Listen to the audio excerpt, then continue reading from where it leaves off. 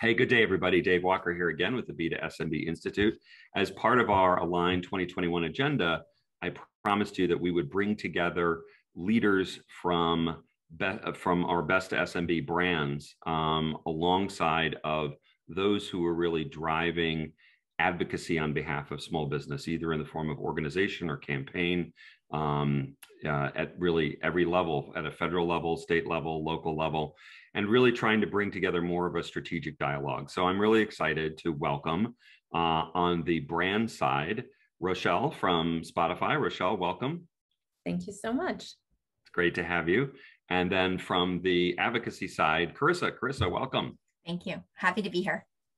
Well, why don't we just start out with just simple introductions? Rochelle, I think a lot of people are going to be interested as to, wait a minute, Spotify is actually a brand selling to small business. So please give the 411 on Spotify's small business, and then please give the 411 on you as well. Great. Absolutely. So my name is Rochelle Sanchirico, and I'm the Global Director of SMB Marketing for Spotify Advertising.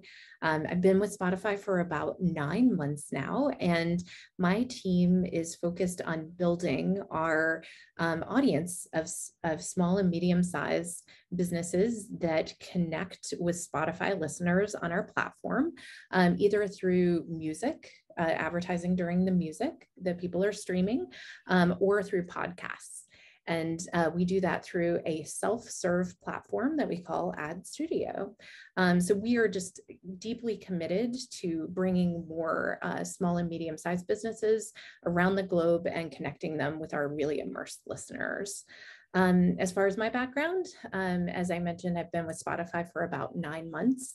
Prior to that, I was actually the CEO of a small technology company, and have been in the SMB space for about 10 years, although I've worked across many different industries during my career. So very excited to be here at Spotify.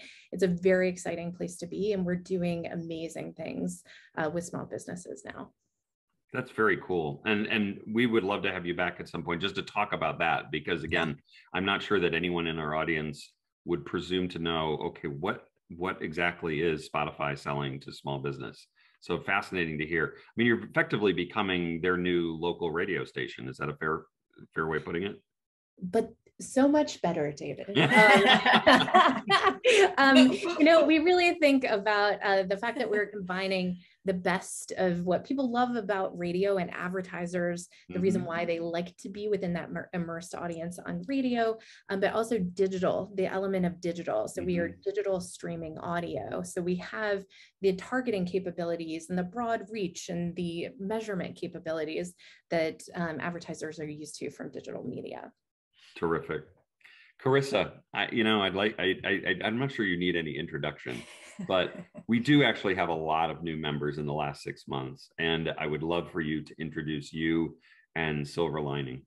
Yeah, thank you so much. So my name is Carissa Reiniger. I'm the founder and CEO of Silver Lining. We're a funny organization because we are technically structured. We're a C Corp. So we're technically a for-profit organization, but we are, I would say, 100% mission driven. So we definitely fall into that category of advocacy group, but also I have a much broader mission, which is to shift the face of business and to remind people that we can be for-profit and for purpose and for mission, and actually advocate for our customers as we sell to them, that those two things shouldn't be mutually exclusive, that they actually can and should be just the way we do business now. That is what the world is calling on us to be. So we're proudly that.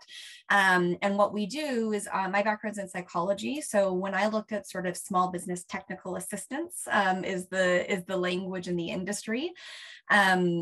With all due respect to everyone involved, a lot of it is very antiquated. We've got very sort of old solutions to new challenges that small businesses face.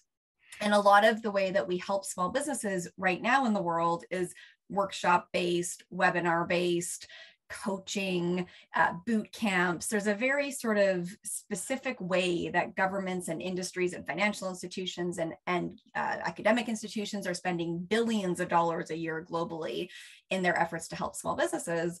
And what psychology would say is that all of that is lovely, but very incomplete and ultimately ineffective. And so we developed a SaaS program based in behavior change science that helps small businesses set their goals, but then actually give them the long-term sustained structure and support that is actually required, not based on what I say, but based on what science says, so that they actually get the support that they need so they can accomplish their goals. So I believe, based on my own mission and passion, and also the data we have, that we really can flip the success rate of small business, that it's not true that 80% of small businesses have to fail. It's not that they are high risk, it's that the systems and the ways we're supporting them are ill-equipped to their needs.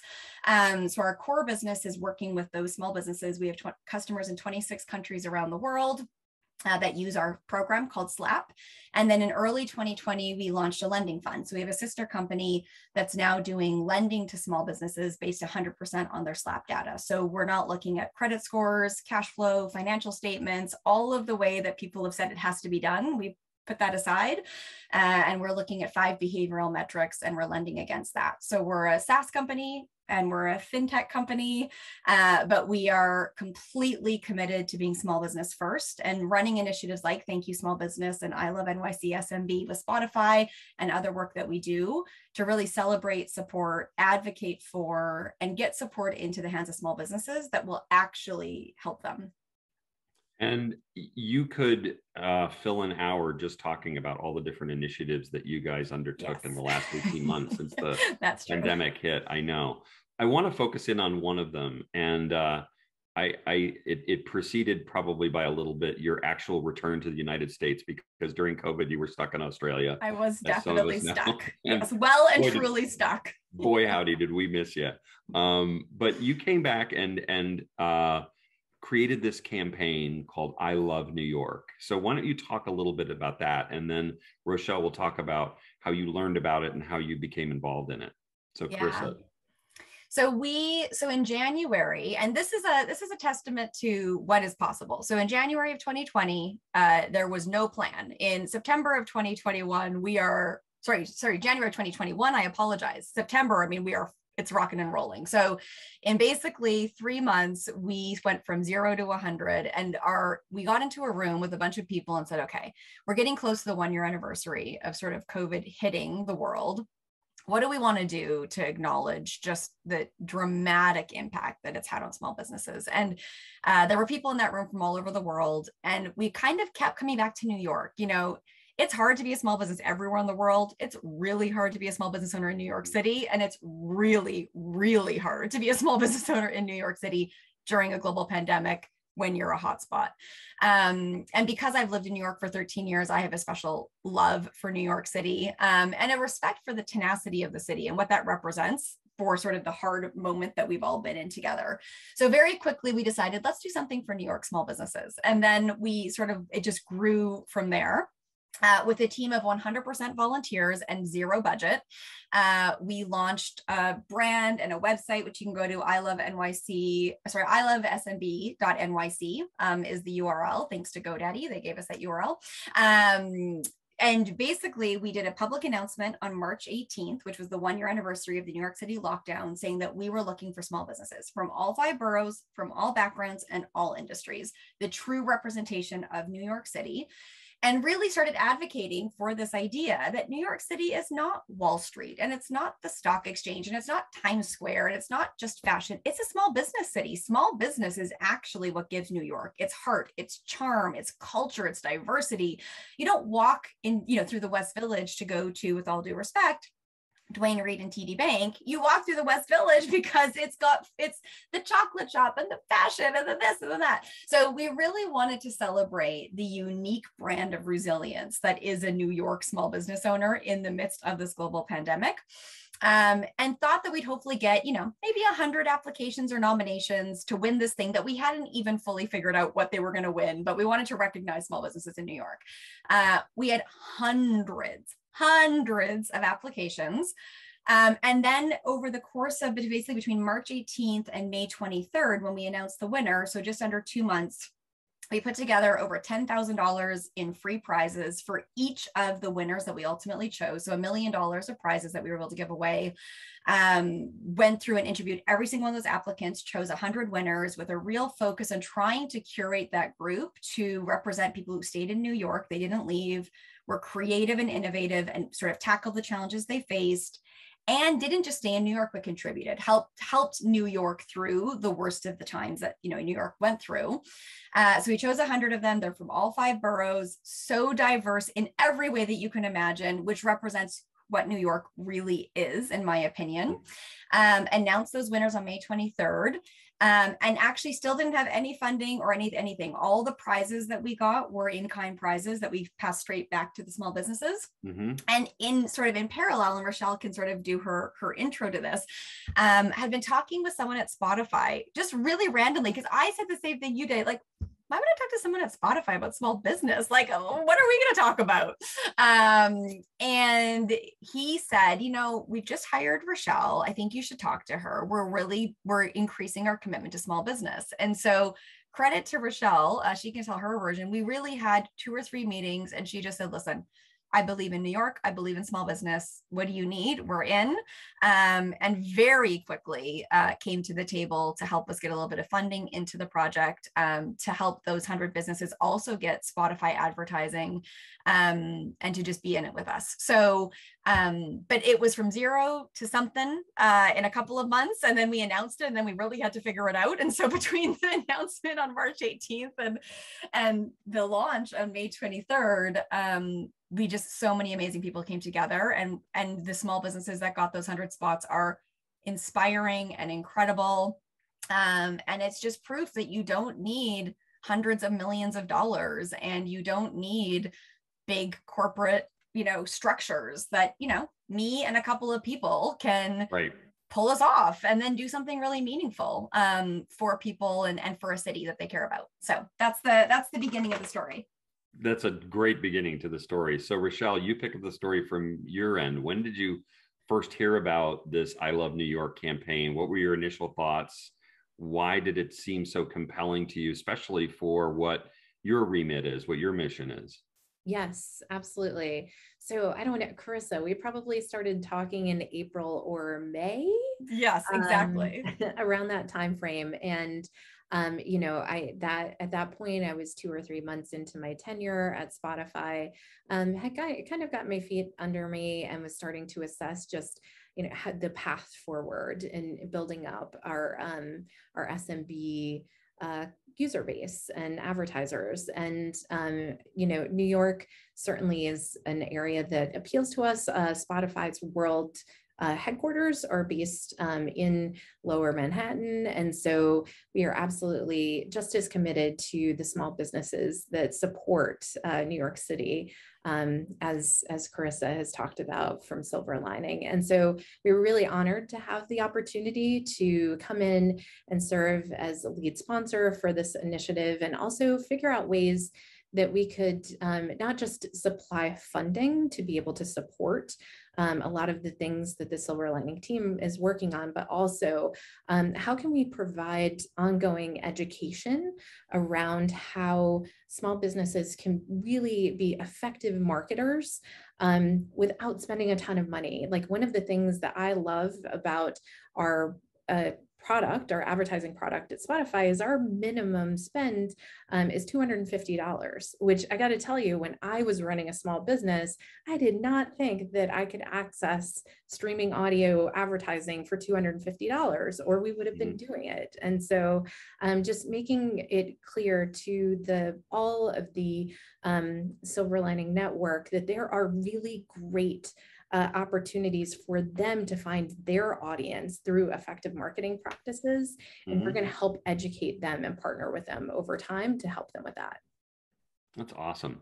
And so as you were really, I guess what I want to try to unpack with each of you, as you built this partnership, and I appreciate the speed with which it happened. And usually speed means that you're kind of writing the plan after execution, right? I mean, you're just kind of racing ahead of yourself. But did you, Rochelle, did you have specific challenges that you thought you wanted to address through this initiative on behalf of Spotify? And were there specific challenges that you thought that resonated with you that those small businesses were trying to face? You can take either one first or second. Yeah, so I can do both. From the Spotify side, I mean, one thing that we are challenged by right now is that we need to build our awareness with small and medium-sized businesses. I mean, as you've mentioned, David, not many people know that that is a key audience for us and for our advertising product. So we are looking to create that awareness, not just within Silver Linings New York network, but globally. We have a global product. And so that was really what we were looking to solve, in addition to just like having this desire to educate small businesses around just the other options that are out there for them that might be a lot more effective than what they're doing now to grow their business. And I guess that really speaks to the challenge that we were trying to solve for small businesses. I think having worked with small businesses for a long time, having run my own small business, you can really get locked into one way of doing things because there are so many different things you are responsible for. We want to kind of have the opportunity to prompt a new way of thinking, at least when it comes to marketing, because there are more effective methods out there for them to find their audience and build their businesses. So true. And Carissa, from your perspective, what were the challenges that you and the group of people sitting around the table, as you're ideating this I Love New York campaign, what are the things that rose to the top of, we really need to solve for this, and we really need to solve for that? Yeah, it's so interesting. So Silver Lining, we have spent so much time, energy, money, being a global company. For people who know Silver Lining, we have a fully remote team. Our team is in 23 countries. Our customers are in 26 countries. We're remote and global, far before COVID made that true for everyone else on the planet. But one of the things that became really clear in COVID is the importance of localization, of creating local community, and also being able to find local customers, to Rochelle's point. And the second thing that made the Spotify partnership so compelling is small businesses really, truly still don't understand how to do digital marketing. I mean, at all. Like if there's 100% possibility, we're at 2% in the small business population. And that's on a good day, I'd say. So when we were sort of sitting back all the way back January 2021, I would say the overriding emotion is small businesses are tired and just deserve some credit. I mean, that really was where it all started from. And that's why it's called, I've got my little swag mug here, that's my blur. It's called, I'm gonna have to unblur. I love small biz. Like I love NYC SMB. Like it really did start with, let's just love them. Like let's thank them. Let's celebrate them. Let's acknowledge what they've been through. And the fact that if you stayed in New York in this specific instance and your business is still going and you found the time and energy to actually try to help other people in the last 12 months, like you're a hero, right? You're an unsung hero of, of an economy. So it definitely was about, how do we recognize these people who have been through so much? How do we just give them a moment of joy? How do we recognize them and say thank you? And then it really was this, how do you create local community? Because it's lonely, and it's even more lonely when you're going through everything that everyone's been going through. And then the third piece was, well, then how do we practically help them? Our mission is that in the summer of 2022, we'll be able to release a report and a music video, which we can talk about in a second, release a report and a music video, two obvious outcomes of a campaign like this, that will show 100 small businesses in New York City had this impact on the economy, had this impact on job creation, this impact on this many local communities in all 5 boroughs. And that's 100. Look at the perspective of all of the small businesses in New York, and then amplify that out to all of them in the US, and then amplify further out into all in the world.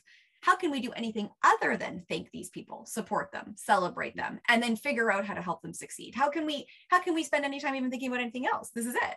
So that's our mission is, and part of doing it in New York is just, what happens in New York matters around the world. We pay attention to New York, and New York has this sort of this thing that gets people's attention. And so we want to make an example of these New York small businesses in the best way possible. We want to make an example of their resiliency, their perseverance, their good hearts, their goodwill, and we want to make an example of their collective impact, because it's incredible. It really is incredible. It's, superhuman, to the point of what we were talking about before we hit record. And so our intention is to tell that story very loudly at the end of this. So basically our commitment is, for 1 year, support these small businesses with everything we've got, help them, celebrate them, do everything we can to get them what they need. And then for the next year, tell the story of those 100 businesses to everyone who will listen, in the name of the bigger story of small business, which is, this is it. We got to get behind small businesses. So, and that's thank you, both of you, because I think it gives such a very clear sense of what your mission was going in. But now, as here it is in, early October, step back for a minute and reflect on what you believe you created in the form of a repeatable model, in something that is worthy of, whether you say it's a business school case study or whether you say it's worth a playbook sharing with my peers, it's worth something for me to return to this kind of a model. Rochelle, starting with you, what do you think you've learned, and how does it take shape in something that you would do again? Yeah. So I think, something that we've referenced a few times is just developing a true partnership. So that's one thing I'm so grateful about with Carissa and her team, is that that partnership where we're looking back and forth and saying, okay, our mission is to support SMBs. Okay, what do each of us have to offer that we can bring to the table to do that and amplify that impact? And so from a Spotify standpoint, that comes down to like education around digital marketing. It comes down to ad credits for our platform, so that SMBs have the opportunity to test out something that might be a new medium for them. It's our way of finding places where we can celebrate these SMBs on our platform, and figuring out how that plugs into Carissa and the Silver Lining overall mission. That's something that we've had a lot of back and forth about, and I'm so grateful for Carissa and her team for being open to figuring out the specific ways that we could plug in and support those. And then Carissa, I know that your team does far more in a bigger capacity across many different platforms and surfaces. Yeah, well, and to echo what you're saying, Rochelle, I think one of the things that I've loved about, even in our agreement, so in our agreement, we've both said, okay, Rochelle commits to doing these 5 things, and Silver Lining, Carissa commits to doing these 5 things, but we actually have a statement in our agreement, which is, and we're going to try as many other things as we can that we haven't thought of yet. Like, I think sometimes when people build, especially corporate sponsorship and lots of other conversations that I've been in over the years, to get budget approval and to get, through compliance, people are forced into a very narrow window of what the partnership will be and what the outcomes will be.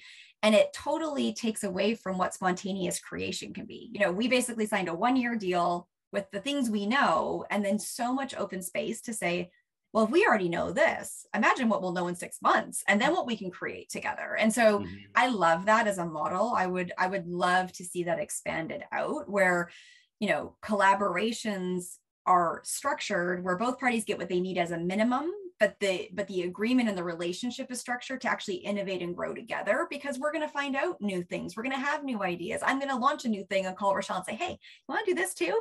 And probably vice versa. And so to create that sort of minimum guarantee of what each party needs, but the space for what could be and would be created, I think opens up innovation, which we need, and longer term collaboration. One of the things I've always been frustrated by in working with corporations is, this is a sponsorship for this event. Well, thank you, but that event isn't going to change the world. We need to be a partner for 5 years, and we need to change the world together and fail a couple times and not have that end the contract, but have that be a learning, and then try these 5 things. And we need to do it together for a while. So I would just say that that's something I hope we continue to build together, Silver Lining and Spotify, but that I would love other people to think about as they're structuring these types of partnerships and collaborations. From a replicable, prompted 2 really big questions on my part, and they're going to go like this. So I want to make sure I come back to both of them. But my first question is, is take us inside the whiteboard of your mind of what would some of those initiatives look like over the course of the next 6 months or a year. And you can, Rochelle, you can start, Carissa, you can start, you can go back and forth. But I think that it's helpful for our audience, I believe, to talk about the ideation in a different way. Yeah. It isn't just a sponsorship. In fact, it's anything but a sponsorship. It kind of throws out that rule book and it says, no, there's other things that we can do. What are some of those things that you envision potentially being able to do? Not that you're writing a contract here today, but what are those things that you think you can do? So yeah. I'm happy to jump in and then Rochelle could build on it.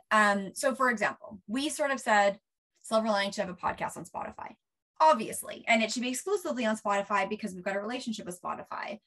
But I don't know what I don't know what the podcast is going to be about. I don't know how we're going to happen. I don't know how Spotify is going to help us promote it or not.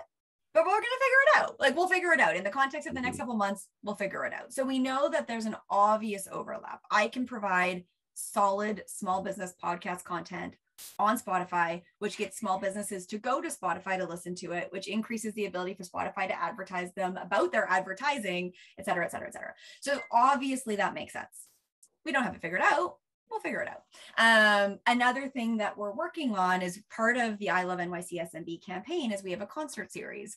And so we're doing 10 concerts throughout all 5 boroughs where we're hiring New York artists who have obviously been hit very hard financially. And we're hosting the concerts in New York City small businesses, 10 of the 100 winning businesses. And so those independent artists, some of them have Spotify accounts, some don't. Some of them are streaming on Spotify, some aren't. We're talking about one of the artists that's helping us produce this whole artist series is an incredible duo called Archive. They're going to write a song. We didn't even have this idea before we signed our contract. They're going to write a song inspired by the 100 small businesses who won I Love NYC SMB. We're going to do a music video, like a gritty New York music video. We're going to release it next summer. Spotify's definitely going to be involved. I don't know how, they don't know how, but of course we're going to do it together. So, there's things where we have a big project around economic justice and serving small businesses from marginalized communities. Rochelle's team is doing a lot of work around what it looks like to be focused on different regions around the world who are still developing. So Rochelle is still figuring out her strategy and her target. She knows that I'm over here. And we know we'll intersect. It might be November, it might be February, it could look like this or this or this, but we've got space to not force ourselves to an early conclusion that limits, I think, possibility and innovation as we develop and grow sort of together and separately and merge and flow. So, those are examples that I think of. Rochelle, I don't know what you would maybe. Yeah, Rochelle's about to say, no, we're not doing any of those things, Carissa. What are you talking about? That would be really awkward. Very awkward. Your turn at the whiteboard.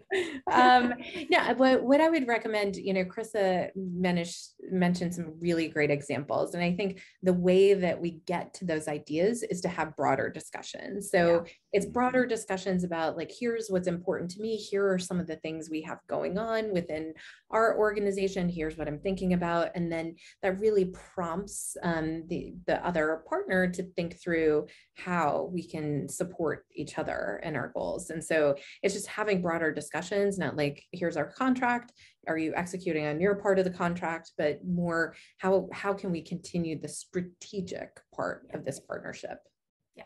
And as the marketer who is selling the advertising, which always sounds like a contradiction, but as the marketer who's in charge of selling Spotify advertising, do you feel that this model is a better spend of your time and your dollars than a straight sponsorship of something? Yes, absolutely. We pretty much try to only have strategic partnerships. On the SMB side, we're really just building up our partnership base right now. And I'm really only looking at partners where we have a strategic alignment.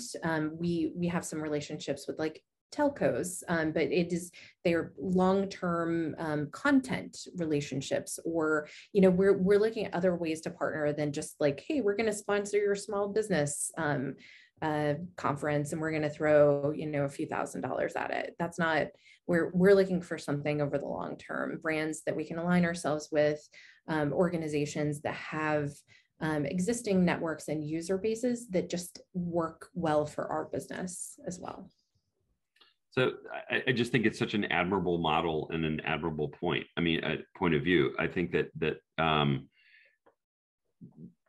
as marketers, we tend to innovate and then withdraw immediately to the things that we're familiar with and just do them over and over and over again.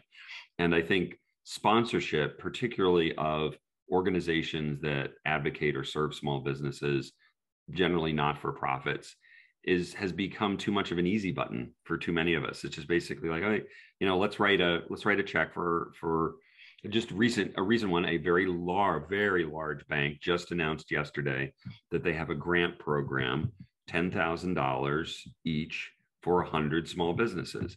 Now that sounds like a lot, but from where I'm sitting right now, in a 5 mile radius, there are 100 businesses. Mm-hmm. Easily 100 businesses, probably actually a lot more than that, small businesses, many of which I would say are absolutely deserving of that $10,000. It's just a drop in the bucket. However, a movement, something that really is more of feels more like what you guys have created in New York, something that everybody can take a piece of. It's not something that is exclusively, for just those 100 businesses. It is a broader celebration of the culture of small business in New York. Rochelle, do you ever think in terms of, this seems to be working well for us in New York. Why don't we do it in the top 10 cities in the US?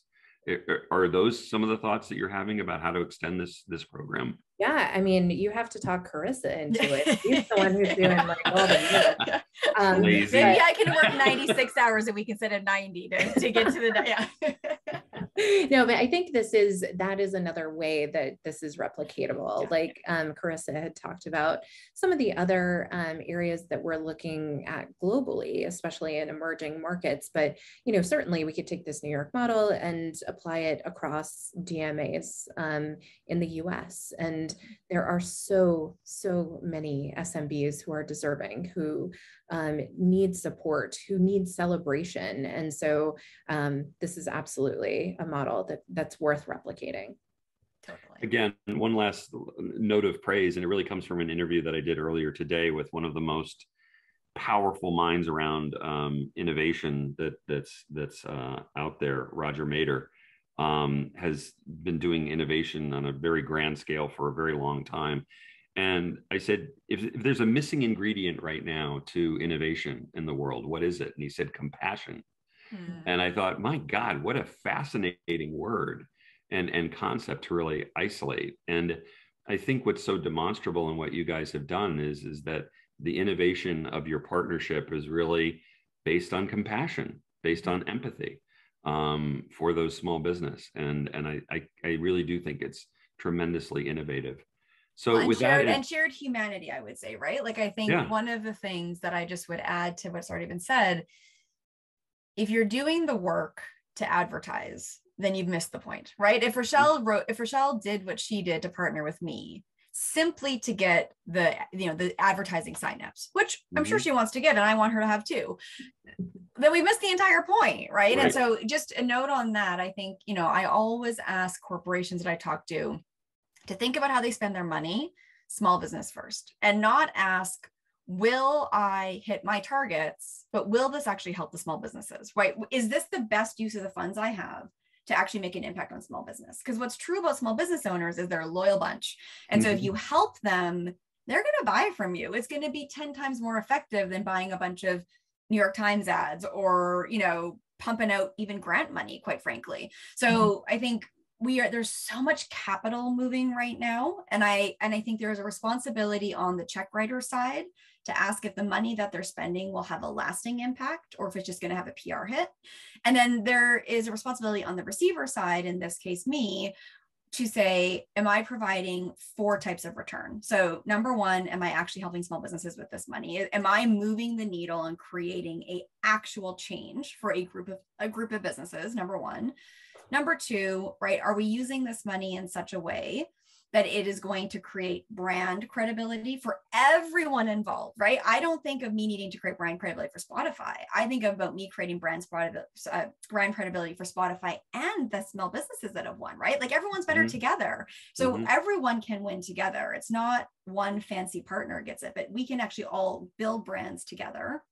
Number three, do I deliver on my word? Have I delivered on the terms of the agreement? I have to do that. And then number four, right, does Rochelle get a return in terms of new advertisers? I have to pay attention to that. That's my responsibility as the receiver of this money. But if all of us were looking at those four things and those four metrics of success in every deal we all struck together, whether it's private, public, private, private, public, public, whatever it is, I actually think the effectiveness of we don't have a shortage of resources, right? Everyone thinks no, we have more than enough money floating around corporate, academic, and government spending right now. We are spending heavily in the small business space right now, but we are not spending effectively. And so if all of us held ourselves to a higher standard of how we spend and receive money and then distribute together, we have enough. We're not short on resource. We're short on, I think, strategic use of the resources that we have. Hear, hear. What a great concluding point that I hope gets across to everybody who listens to this. This was terrific, both of you. Thank you so much. Again, helpful in demonstrating not just it can be done, but how does it get done? And hopefully instructive to everyone who hears this. Thank you so much, Rochelle. It was great meeting you. And happy to learn that Spotify is in the small business. Fantastic. Thanks, Dave. And Carissa, as always, wonderful to see you.